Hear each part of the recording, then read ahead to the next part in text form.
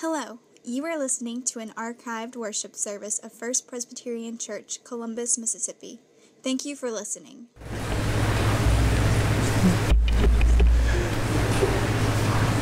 Within our text today, there is a conclusion.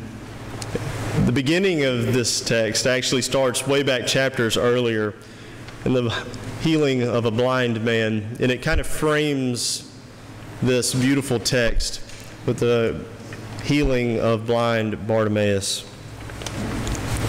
All the things that happen in between for Christ, declaring that he is traveling to Jerusalem, all the ways that the disciples continue to get it wrong, all the ways that he continues to nourish them and to nurture them along the way. This is a story about blindness. But I don't think it's as easy as a blind man. You see, I have become blind. No, not in a literal way, not in that sense, although it does have literal implications. My blindness comes as one who lives in an age of overstimulus, of too much information, and an overall sense of complacency and even apathy about the way the world is. It is the blindness one takes on when we have tunnel vision for a goal to be accomplished. There are things that are left outside of our vision. When we turn off the devastation and the horrible images that we see on TV, and we sit quietly in a room pretending like those aren't happening to real people. That's a blindness. It's a blindness when we can drive quickly past the concerns of the world, separated by our noise control of four doors and a loud radio. It is the blindness that we put on when we walk quickly past the noisy homeless person on the street, or the man with his hand held out, or the sign that reads, "Need help." There is so much hurt, there is so much pain, there is so much suffering in this world that one feels we must become blind to it to stay sane. From the millions of refugees in Syria right now, to those in Mexico devastated by the hurricane winds, to the violence that is reported almost weekly in our schools or on our streets, to the senseless suffering that happened yesterday in Oklahoma, to tragic loss and devastation of news when friends become sick. It's all too much. We must insulate ourselves somehow. We must become, in a way, blind. Well, what else can you call it? What else could you call the desensitizing that we feel, that we experience in those deep cycles of violence and poverty that flood in on top of us daily? All those needs, all those hurts, we have to deal with them in some way. And blindness is a self-preservation. It is a defense mechanism to keep us at arm's length. And I have become in too many ways blind. And it seems that I am not alone when I read a text like the one today. Willful blindness abounds in those who follow Christ. They are on a journey. They have been on a journey for some time. Actually, they are nearly completed. One that has taken years and years of their life, one that has been physically and mentally draining. They now find themselves on the road from Jericho to Jerusalem. Only 15 miles remain. so blinded they have become the concerns of the world that they shush a man in need. A noisy beggar at the gates of the city, the truly blind instruct him to be unseen and unheard. Here along the roadside, Jesus turns, not to open the eyes of one, but to open the eyes of many. Here we meet Bartimaeus, the one who can heal many. It's not often that we are given a name in Mark's gospel. It's actually rather important when we do. Bartimaeus, son of Timaeus. Bar means son, so his name and his descriptor are the same. He's son of Timaeus, son of Timaeus. And Timaeus literally means unclean, dirty, or dirt. So he is the son of dirt, the son of dirt. If you were reading this in Aramaic, that's what you would read. Son of dirt, son of dirt. With a name like that, it's not hard to assume that people have been blind to him for a long time now.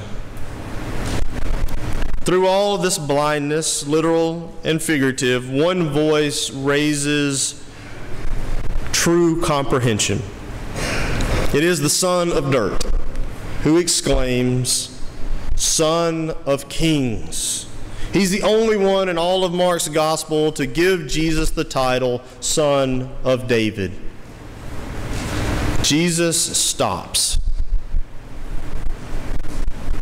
He turns around and he instructs the blind to respond to the man who they've ignored, to see fully this son of dirt as something new, something different, something whole, something claimed, to see him now as a child of God. Blind Bartimaeus has been a beloved son of Scripture since the earliest days of the church. Every apostle, every scholar, every preacher for 2,000 years have admired his disorderly conduct, his shouts, his bold vision, his springing to action, and his fearless shedding of his cloak, knowing that he doesn't need it anymore.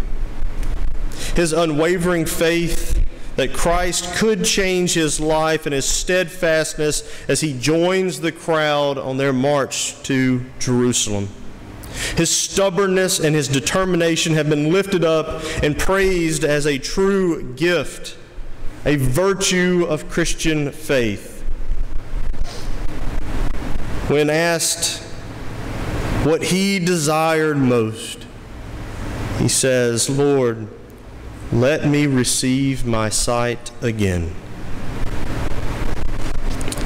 Let me receive my sight again.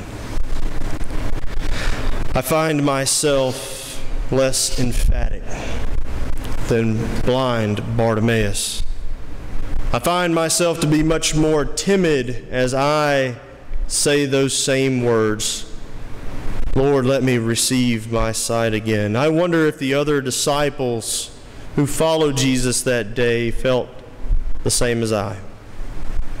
Because to truly see the world is a scary thought. To bear the hurt, to bear the wounds, to confront a world without insulation and numbness, to hear all the cries along the roadside, and to be called to act as Christ does. I fear it could, I know it would, consume me. It would, if it were up to me. We hear in the proclamation of the prophet this day the good news proclaimed to the people who have been captured.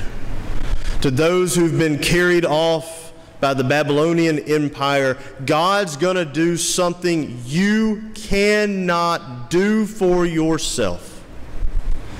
God will make you whole once more. The ashes you taste in your mouth will be turned to joy. There will be dancing. God will count you among His children, His flock. God is ready to do more than we can ever dream possible. If it was up to me, I would be consumed by the world that I live in, by the hurt that surrounds me daily, by the television that tells me bad news after bad news after bad news. But it is not up to me. This is God's work. And God invites us into the process. Christ instructs His followers, tell him to come here. Do not shush him. Do not ignore him. Do not be blind to his desires, his needs. You see, mine is not the job to heal the whole world, but it is my job as a disciple of Christ to keep my eyes and ears open to the ways that I can respond, that I can matter, the ways that I can bring healing and hope, and not to respond with a shh. It is mine to hold the boldness of Bartimaeus and to claim myself and others to be children of God. It is mine to behold the horrors of this world, but to see God's hand at work in mending and healing and wholeness. It is not mine to solve these problems alone. God has blessed us with the community of faith. We are surrounded by the witnesses of our ancestors. We are surrounded here in the presence, in these pews, with others who walk the same road with us, and we are here daily to remind each other to open our eyes, to not allow ourselves to become blind, to see the goodness of the world and the way that God still brings joy, brings dance, brings happiness to young and old, can bring peace to a broken world. It is not for me to harden my heart and to close my eyes, but to seek out and to pray once more. Lord, let me receive my sight once again. O Son of Dirt, help us to see the King, the Son of Kings, as you do. To have that trust, to know that hope.